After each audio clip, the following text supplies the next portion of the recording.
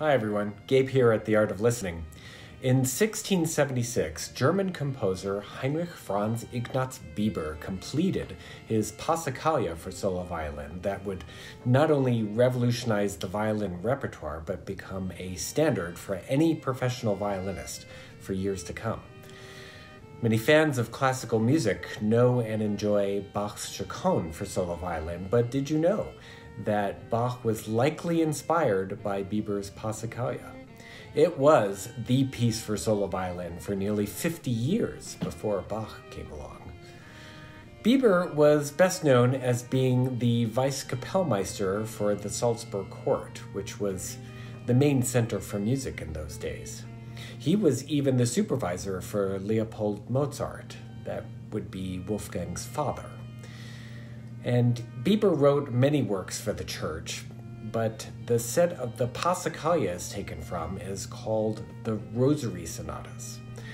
Sonatas at the time were not 3 or 4 movement works that Beethoven and Brahms were going to write. They were short pieces that lasted maybe 3 or 4 minutes.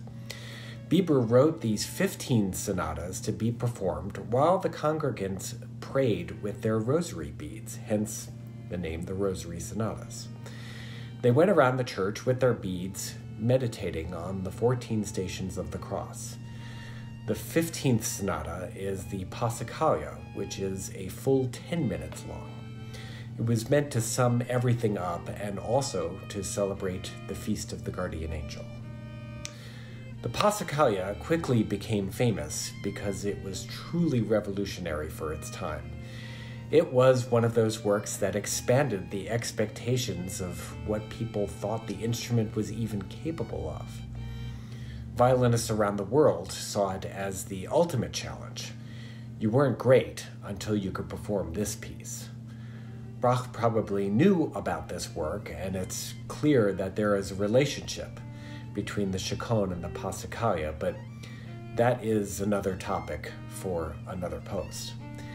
So here are 3 things to listen for in this piece. Number 1, a Passacaglia is a ground bass line that is repeated over variations for the entire work, and this one is pretty simple and strict.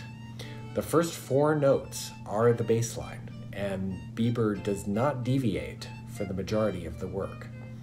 For comparison, my previous video of Pachelbel's Canon has 8 notes in the bass line.